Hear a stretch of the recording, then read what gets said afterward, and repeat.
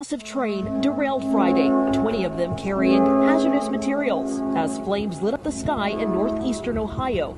The evacuation order is in place for anyone within a mile radius of the crash site. These aren't storm clouds. This is the fucking shit! The fucking shit that burned off in East Palestine! This is not fucking storm clouds! Look at it! I hope it is. This is horrible. I got arrested because I was trying to do a live report about what people need to know.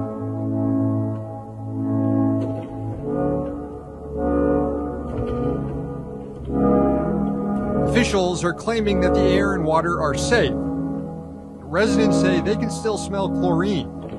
They've complained about their eyes watering when they go outside, and one woman says the noxious air killed her chickens. Out of nowhere, he just started coughing really hard and just shut down and went very fast.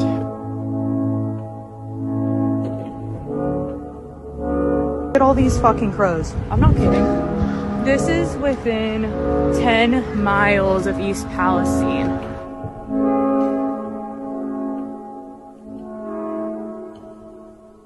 If you have not evacuated, please leave the area.